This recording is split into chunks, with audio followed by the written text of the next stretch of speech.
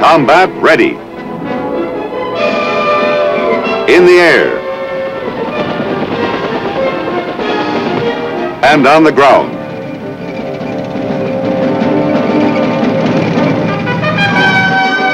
Airborne. Air mobile. Mechanized. Foot soldier. Men of the 8th Infantry Division, the Pathfinders, on guard in West Germany to discourage communist aggression.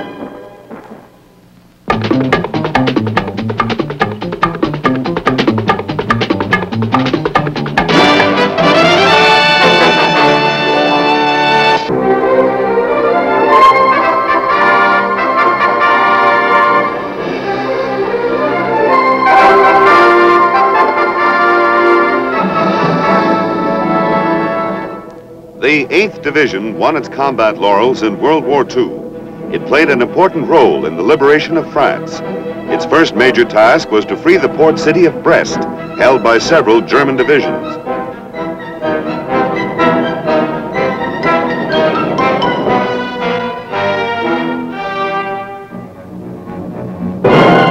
The Nazis were holed up in bunkers like these, where they put up a stubborn resistance. Finally, in September 1944, the besieged Germans surrendered, 50,000 of them. Then the 8th was moved across France to the tiny country of Luxembourg. Its mission was to launch an attack on the German border fortifications known as the West Wall. Luxembourg is well remembered by the Pathfinders. Some of their hardest fighting took place there.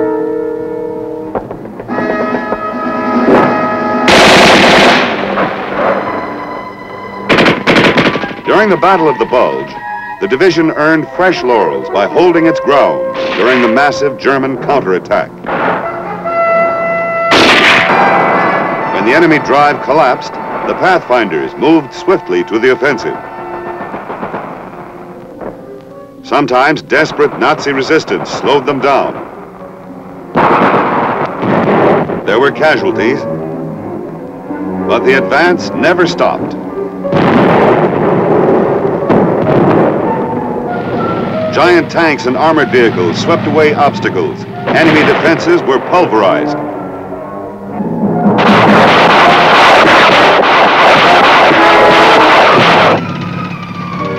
The Pathfinders poured across northern Germany in a roaring avalanche of wheels and tank treads, leaving behind a grim litter of destroyed enemy tanks and vast hordes of prisoners. An incredible total of over 300,000. It wasn't long afterward, early in May 1945, that the men of the 8th Infantry Division met the men of the Red Army at the Elbe River. The Pathfinders had played a vital role in bringing the European war to an end and were much honored for it. Among their awards were 3 medals of honor and 5 distinguished unit citations. The Pathfinder Division went home, but in 1956 it was back in Germany, this time as part of the NATO team, forming a defensive bulwark against aggression from the east. The bulk of the 8th Division is located west of the Rhine River in the Rhineland-Pfalz area.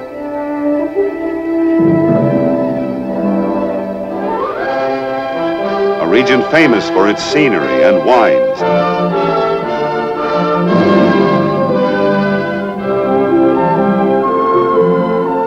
Its cathedrals, hundreds of years old.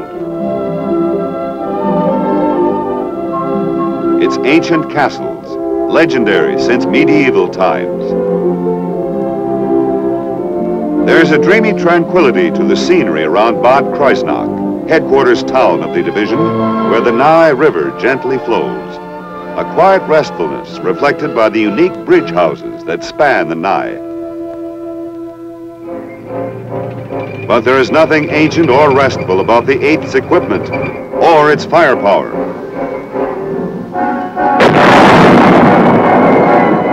Or the intensive training its men get. Indeed, in one respect, the 8th is unique among all the United States Army's infantry divisions. Its 1st Brigade is completely airborne, besides being mechanized.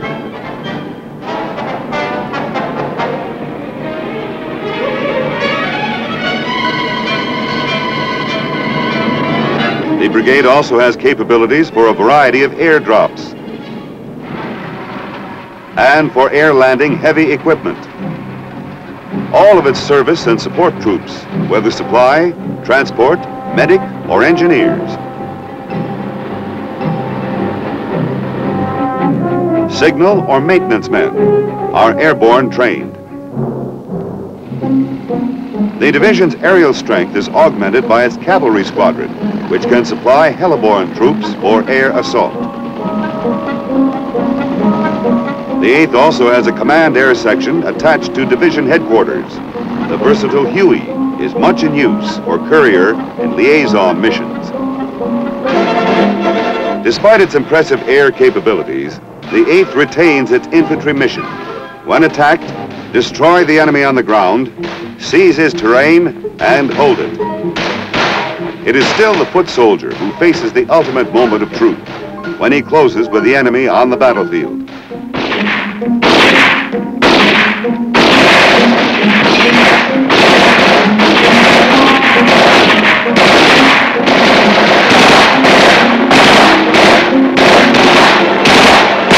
The Pathfinder rifleman, however, has much more going for him than did his predecessors in World War II. Firepower is incredibly greater in individual arms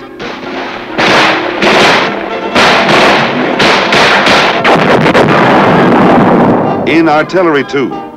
8-inch self-propelled howitzers and 155mm howitzers are an organic part of the division. Armor is abundant. Today's mechanized infantry division is almost as tank-heavy as an armored division. Operating this massive, complex equipment requires skill and experience. To achieve them, the Pathfinders train the year round. Every soldier is pushed hard to achieve maximum efficiency. The emphasis is on unit training, fire teams, and rifle squads. The ideal held up to the infantryman is to fight like foot cavalry, a phrase made famous by Stonewall Jackson in the Civil War.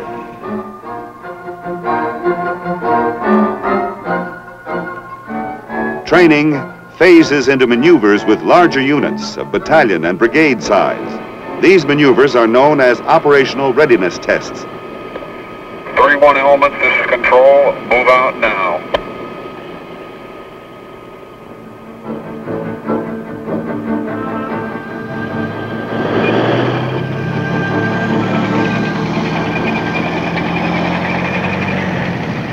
Large-scale actions like these give commanders a chance to develop their skill in tactical control.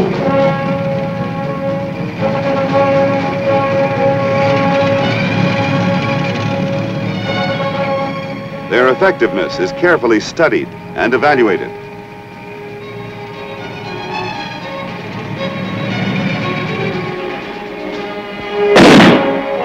All attack elements are given heavy fire support by 4.2-inch mortars and division artillery. All the big guns are self-propelled and highly mobile. The batteries are trained in hip shoots, sudden orders to leave the road and take up firing positions.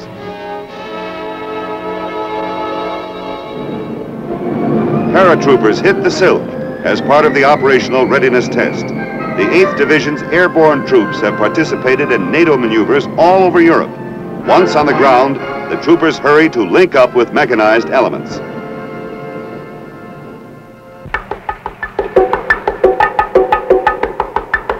Umpires are everywhere, keeping a sharp eye on all phases of the maneuver. Heliborne troops join the exercise. The conspicuous success of air mobility operations in Vietnam has established the helicopter as a combat vehicle. The tactics of air assault are now part of every U.S. Army division's methods of operations.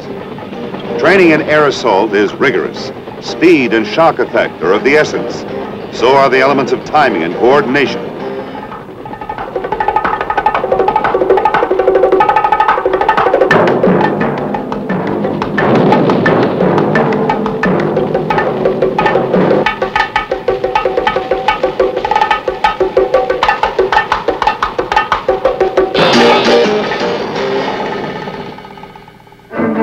Specialist troops of the Division Support Command also go into the field during operational readiness tests. This experience is indispensable in developing the skill and speed required of communications men. 20 is 70, combo check, over. 0, this is 20. Read you Lima Charlie, over. 2070, hear you same, out. The same holds true for the engineers, who must learn to handle their complicated equipment under field conditions. Here, an armored vehicle-launched bridge is put into position. Devices like this help enormously to increase mobility on difficult terrain, mobility that can be decisive in a war of movement.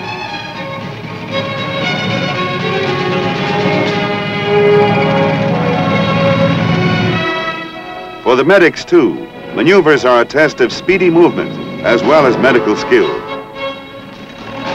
The Transportation Battalion is out in full force.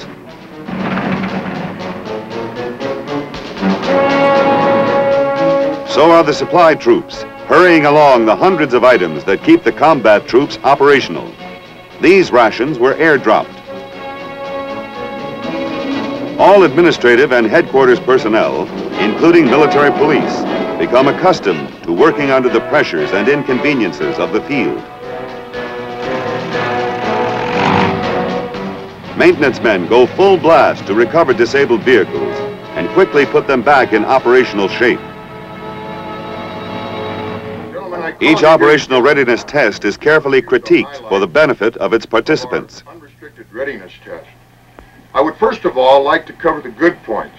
I felt that one of the best points during the entire morning's activities involved the esprit and the enthusiasm of the troops.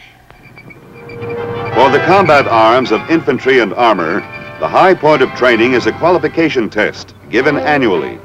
The infantry test is known as MISPIC, for Mechanized Infantry Squad Proficiency Course. It consists of typical combat problems in which the squad is graded for alertness, aggressiveness, and its ability to work as a team.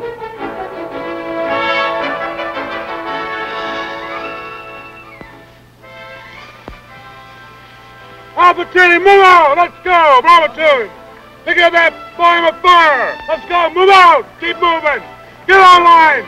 Get online! Bravo team, move out! Left flank! Let's go! Move out! Let's go! Let's go! Get it! Get it! Get out! Let's go! The command ability of the non-commissioned officer in charge of the squad is of critical importance to the success of the test.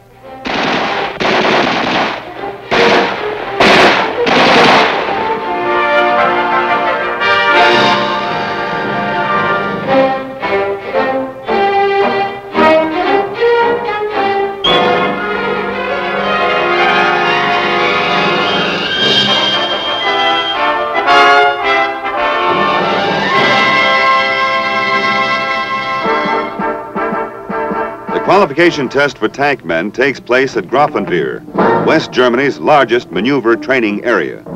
The tank crew qualification course requires the crew to engage in several firefights. Since live ammunition will be fired, a range officer goes along with each tank to make sure that strict safety precautions are followed.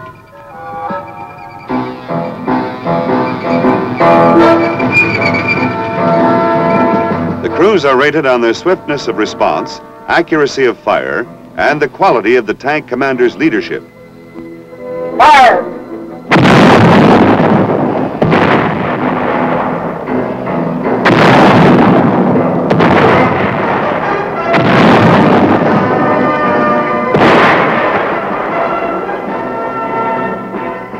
Hit fire! The crew's performance is graded by an assistant instructor. A target simulating enemy personnel calls for machine gun fire.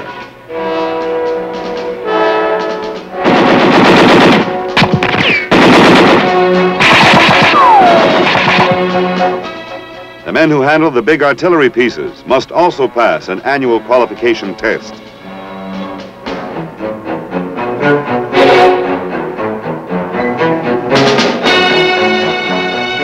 The forward observer is graded on his skill and judgment. 70, this is 20, fire mission, over. From target Bravo Golf 5014, direction 2350, over. The personnel of the Fire Direction Center are tested for speed and accuracy as they plot the fire mission. Check. Deflection 3140, quadrant 474. Check. Deflection 3140, quadrant 474. Hey, hey! Ha!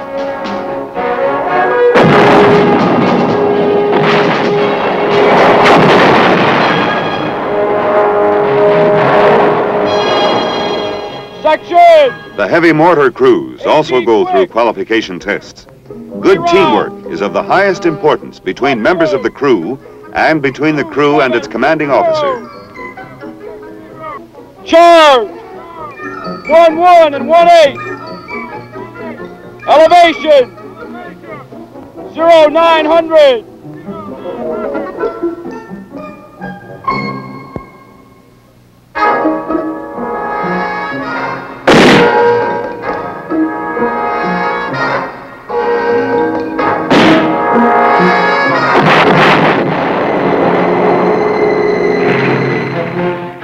Occasionally, the testing is of new equipment rather than men.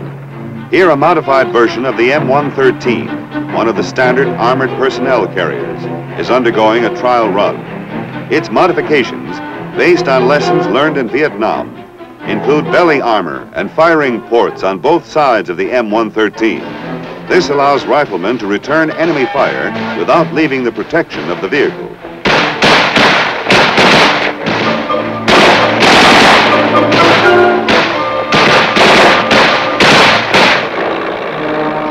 The vast extent of mechanization in the division places great responsibility on the maintenance battalion. Its technicians put in long hours to keep equipment combat ready. Unglamorous work, but it is appreciated by the combat troops. They know the maintenance mechanics will, if necessary, move right onto the battlefield to service their war machines. Many men come to the battalion fresh from mechanic schools. Others, without formal training, are assigned because they have shown mechanical aptitude.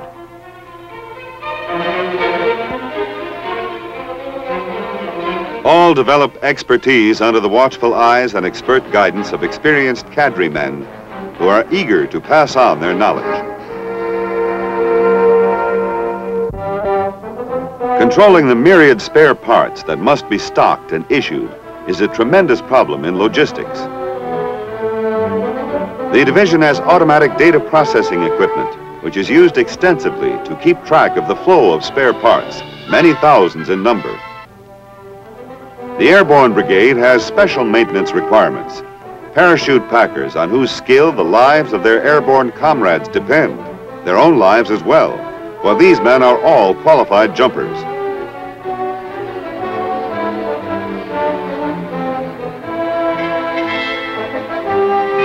No less vital is the work of specialists who repair the chutes. These rugged paratroopers can make a housewife envious of their handiness with machine-operated needle and thread.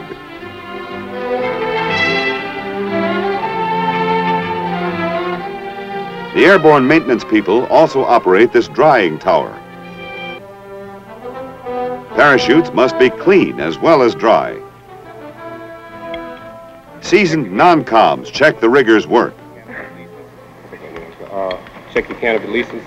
Check your quick release box is good for mud also, debris. Check the sowl. So you have mud here, brush good here. Check the back of your backpack here. Okay? Mud here. Hang on a second. Check all hardware on the for mud.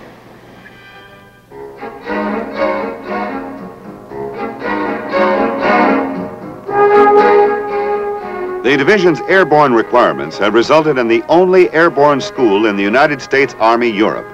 It trains volunteers to be combat paratroopers in a course modeled on the famous jump school at Fort Benning, Georgia. Get ready!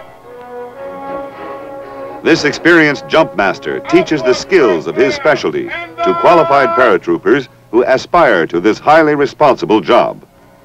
Inboard personnel, stand Pathfinder! Hooker!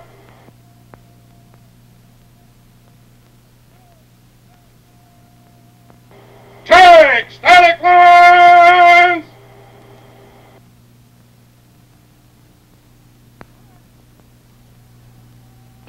Take equipment! Sign up! Equipment check!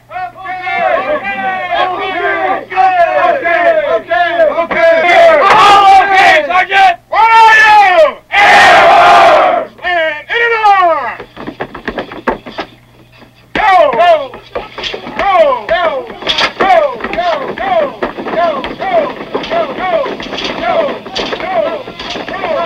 Go! Other courses teach methods of aerial delivery of equipment and supplies.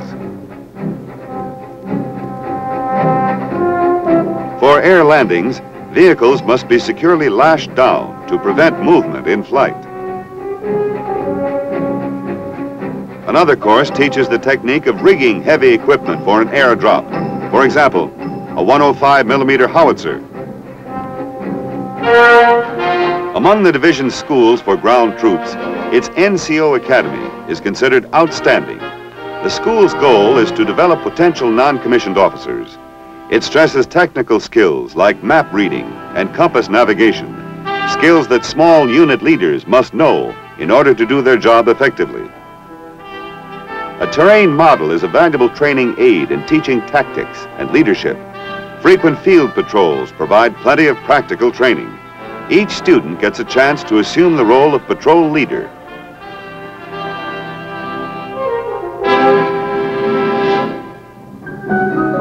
Preparations for the patrol exercise are made in deadly earnest.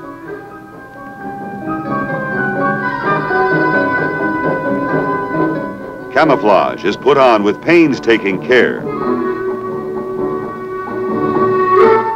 The patrolling course given at the NCO Academy is adapted from the long-range reconnaissance patrol schools developed with great success in Vietnam. It teaches how to infiltrate enemy territory silently to gain information, engage in sabotage, or lay ambushes for the enemy.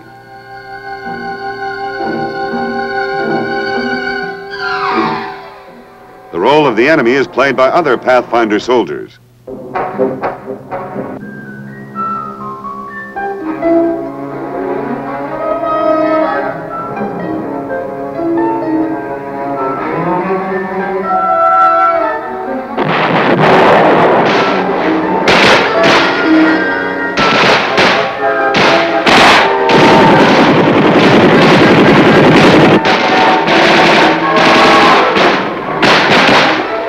The patrol leader orders his men to attack in order to exploit the advantage gained by surprise.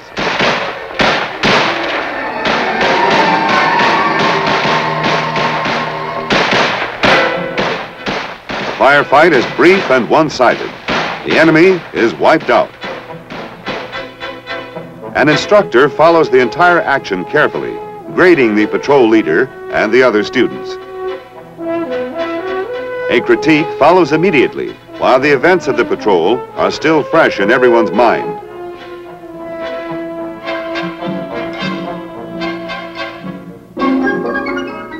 But life for the 8th Division soldier is not just a succession of training days. A wide-ranging program of sports and recreation is vigorously pushed. This lively scuffling is not only good exercise, it stimulates the competitive spirit as well.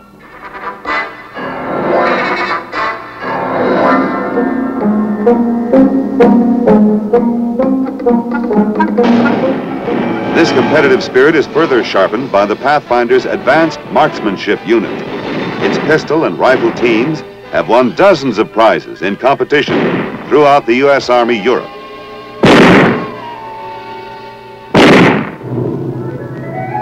The sport of free-fall parachuting is one of the most important activities in the 8th Division's Community Relations Program with local German citizenry.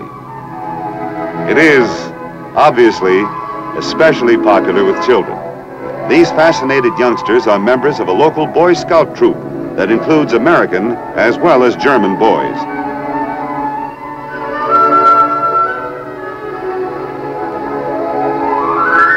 They consider the parachutists and the 8th Division to be absolutely wunderbar. A sports parachute club is open to all pathfinders. It gives a monthly course to newcomers on the fundamentals of free fall parachuting.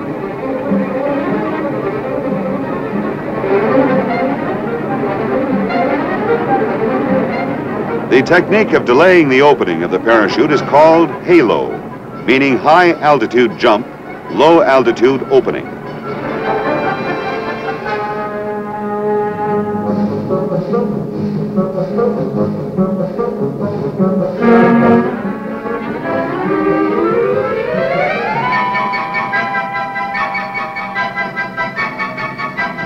From the 8th Division comes the U.S. Army Europe's competitive parachute team. Its skilled jumpers have won first place honors in international competition in Germany, England, and Belgium. In the assembly of the weapon, the 8th Infantry Division's role as part of NATO causes training to take on an international dimension. Pathfinders give instruction to their NATO allies and vice versa. After you have pulled back on the operating rod handle and the boat is to the rear, you check in the chamber. You'll close the... The idea is to have allied soldiers familiarize themselves as much as possible with one another's weapons. Here, soldiers of the British Army of the Rhine are receiving training in firing the U.S. Army's M60 machine gun. Safety? Yeah. Make sure that the handle is down so that you can fire.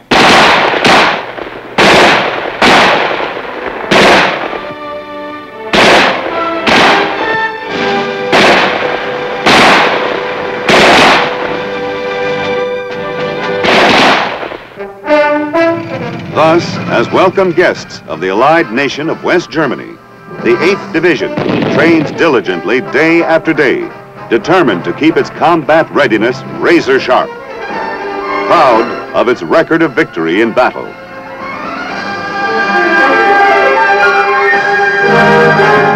Confident that its formidable firepower and mobility will give pause to any nation contemplating aggression, hopeful that its presence in Europe as part of the NATO shield will ensure peace.